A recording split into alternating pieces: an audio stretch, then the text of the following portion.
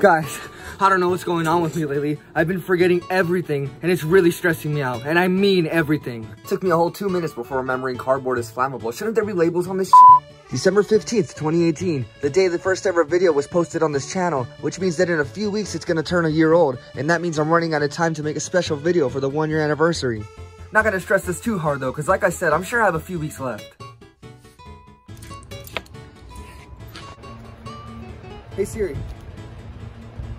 what's today's date? It's Monday. What the f?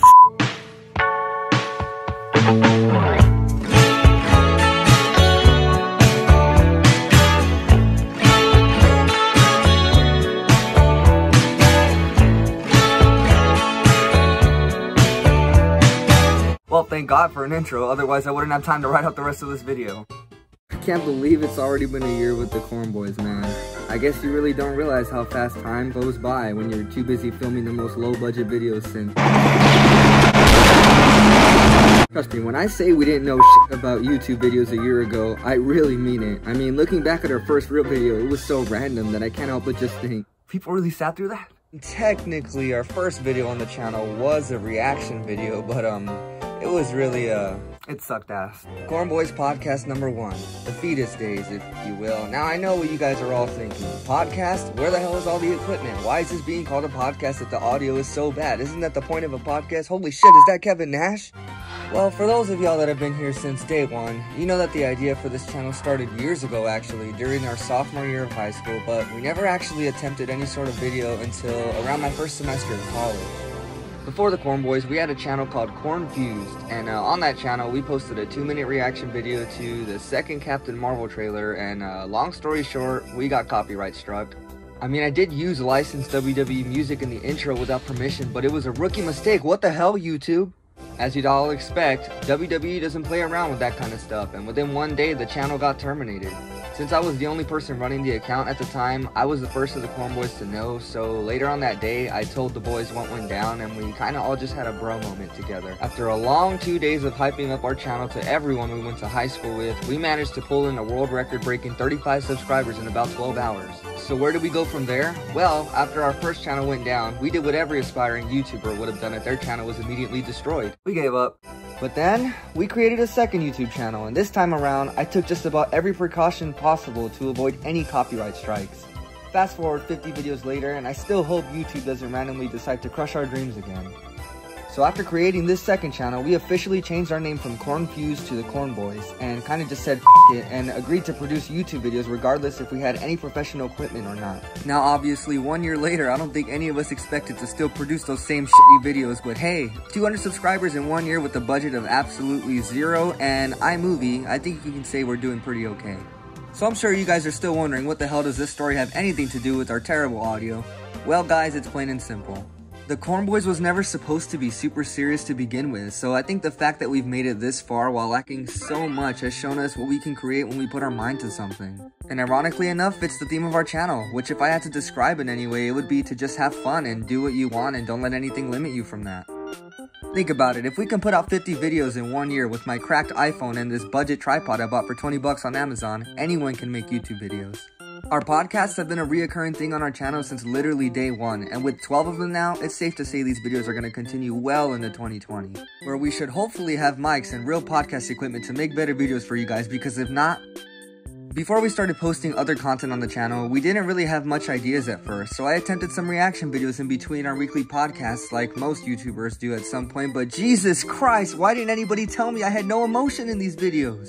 Now, I was on like an hour of sleep every time these were filmed, but good God, I guess that explains why our most viewed video to date is still the John Wick reaction, because not only was Keanu Reeves in there, but our most handsome friend was also there to take the focus off my stale f***ing face. Oh well, we also have some gaming reactions too, and those are a lot better, just saying. While we're on the topic of friends, one of the goals of our channel was to introduce to you guys all of our friend group, and while only some of them have managed to make it into a video thus far, there is still plenty of quality stuff that came out of it if you ask me. For instance, our fourth podcast introduced Vincent, our dead ex-pothead friend who is still in all of our promotional material for God knows why, and then in the very next episode, you guys met Emanuel, who since then has become the only guest to become a Cornbois and a major part of this channel. Which, by the way, totally was not planned at all, seriously. Nonetheless, we're thankful to have him on here. I mean, who else is willing to drive 3 20-year-olds around the city to film YouTube videos? One of our more popular videos from the early days was podcast number 6, where we introduced to you all our most suicidal and definitely most questionable friend, Nathan, or otherwise known as Egg Boy. This video was basically us just bullying him for 40 minutes for accidentally killing a llama. Yes, you heard that right, so that's probably why he hasn't been on here since. But don't worry guys, he's definitely going to be bullied again on the channel soon. Oh, in case you were wondering, nothing's wrong with him, he's just shaped like an egg. The Cornbois pretty much was the same monotonous channel for the first 6 months until my cousin Jacob and I decided it would be fun to change up the formula and try something different. So we did an Instagram Q&A. And as 2 people who constantly walk around town doing nothing, let me tell y'all, that was a really fun video to make. So after the Q&A... Hey! Dude, what the hell? Can't you see I'm filming a video? I just came to tell you that I'm gonna take a shower, and my legs are still a little numb from surgery. I'm in the middle of a video. Why the hell do you have to tell me that now? Well, why do I need to know that?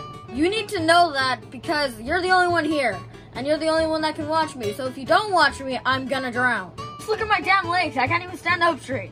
Alright, fine, I got it. No, you don't got it. I saw that burnt cereal box in the trash. I know you've been forgetting things lately. I set this timer for 5 minutes because I know you're gonna forget. When that goes off, all you have to do is get me out of the shower, okay? Okay. Don't know what all that was about. Hey, whose phone is this? The Joker voiceover. You know, I gotta say, I thought this one was gonna hit a lot harder than it did and give us the clout we've been waiting for, but it only got like 200 views. I mean, I'm not complaining though. I genuinely, thoroughly enjoy making these videos for you guys because they give me an opportunity to speak in depth on topics in a way that we wouldn't typically do on this channel. So I do have plenty more voiceovers I'd like to make in the future, even though I know my voice makes people feel like... During the making of this video, I decided it was best to be more social and open about our channel, as it was the best way to get people to watch our content. I mean, what other choice do we have, guys? 1 year later, I still can't even make a consistent thumbnail to grab people's attention. I think we've changed the fonts like 8 times since the channel started, because I can never decide the best looking text for our videos. Also, the thumbnail itself isn't even posted until like a minute after the video, and hopefully none of you guys have noticed that. We made an Instagram and Twitter page for the channel a while back, but it really wasn't until the Joker video was posted that we really started using them to promote our videos. You know, aside from doing that basically every day on our personal accounts. This isn't the only kind of self-promoting I've been up to though. Just recently I decided that verbally promoting the channel in public to a bunch of strangers has really helped us gain a bigger following as well. Hey, excuse me sir. Yeah, what's up, man? I was recently diagnosed with terminal cancer and I'm trying to spread awareness through YouTube. Do you mind supporting the channel? Actually, you can go fuck yourself. It's going great. The Cornbois Hoop. This was kind of an improv bit on the channel, starting on accident. Jacob and I talked in the past about posting highlights of us playing basketball, but Every time we actually had highlights, nobody ever got it on video. So Jacob and I decided to play one-on-one at our home park and former fight club, which you guys will probably never get to see. It was amazing, by the way. I didn't take this game seriously at all by any means, and paid the price for it unfortunately, but hey, an L is an L, so no excuses. After this game, we jokingly called out everyone, and when Jacob said, I'm like the best baller around. I'm like the best baller around. But if I'm being real here, I didn't actually expect anyone to legitimately take that seriously and pull up. But I was wrong. The next week, Jacob was challenged by not one, not two, but by 3 people, and he lost 2 of those games. One of them 10-0. So as a man of honor, there was only one thing I could do, and that was redeem my cousin's unforgivable L and challenge the beast that destroyed him. Per usual, I talked a lot of trash to hype myself up, and it turned out pretty amazingly because I lost. But then Ryan confidently offered me a rematch and unknowingly bought his own death certificate because I had already lost twice in a row up to that point, and anyone who knows me knows that I only make the same mistake twice. He ended up choking a 7-3 lead to me in embarrassing fashion, and I could show you guys the full video, but for those of you who just don't want to waste your time, this pretty much sums it up.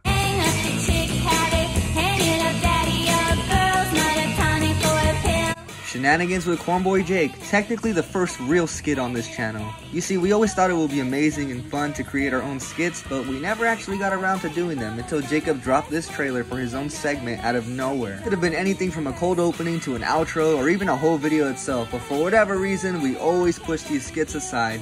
You see, prior to this, the closest thing we had gotten to a skit was the intro to our very first podcast. Jacob was supposed to throw a gallon of water at me, but... No!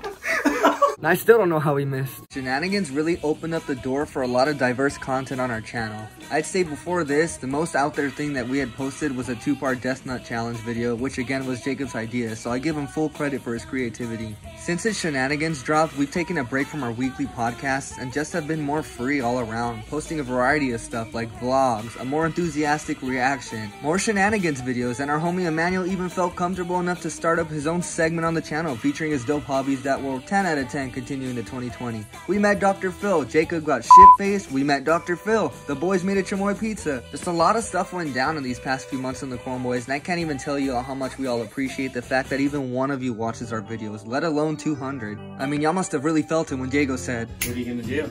You gonna subscribe or you're gonna suck dick?" Because we gained like 10 subscribers. Dick must be f***ing gross.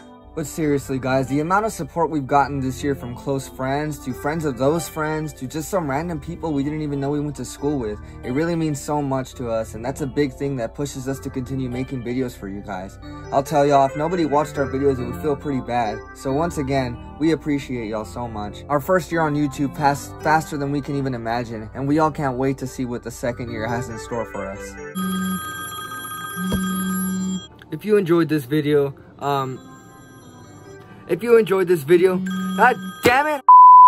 Guys, 20 minutes later, and I finally figured out how to turn that phone off. It didn't take much, really. A few moments later. It's all coming back to me now. This is my brother's phone. I remember he gave it to me earlier when he told me to.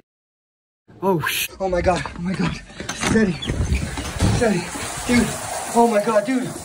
Are you okay? He's dead.